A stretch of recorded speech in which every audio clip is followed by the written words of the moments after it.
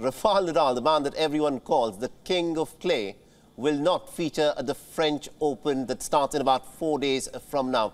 What do you make of this, Zeeshan? Well, obviously, the fact that he wanted to call a press conference for this particular event and not the ones prior to it shows the kind of respect that he gives to this event. And the fact that he wanted to make this a press conference where he announces that he's not going to play.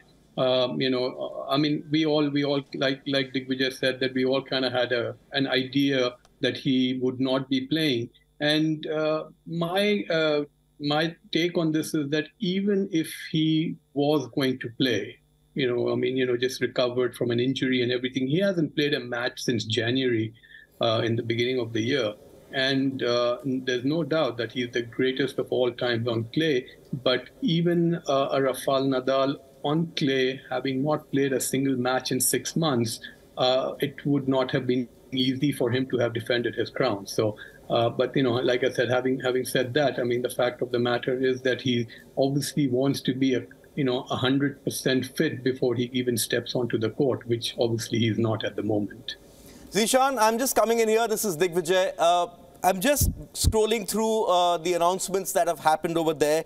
He said he will not play the French and he will not play for the following months as well. He said it's not a decision I made, it's a decision my body made. This perhaps gives us an indication that he intends to keep on playing. There's a lot of speculation that Nadal may even end up announcing his retirement. At least Nadal fans and tennis fans are going to sort of breathe a sigh of relief for the moment, because let's just tell you what Roger Federer, his great rival, said a few weeks back at that Miami Grand Prix. He said it will be brutal for tennis if Rafael Nadal does not play the French. No, absolutely. I mean, one cannot imagine the French Open or, as we call it, the Roland Garros without Rafa. I mean, for the past 14 or 15 odd years, he's the one name that has been most prominent as far as this tournament is concerned. So it was like tennis without Roger Federer, right? Or an F1 without Schumacher, or golf without Tiger Woods.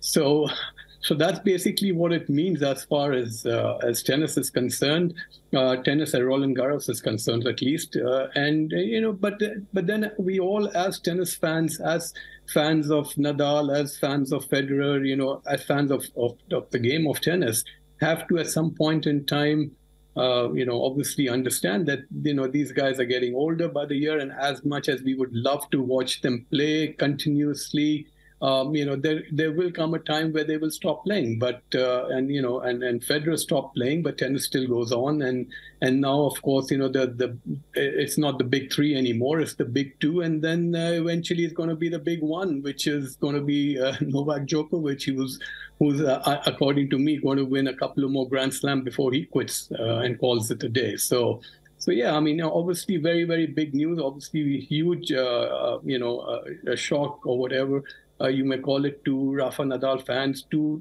tennis fans, not to have Rafa, or to see Rafa in the draw after 14 odd years. I mean, that's going to take some getting used to.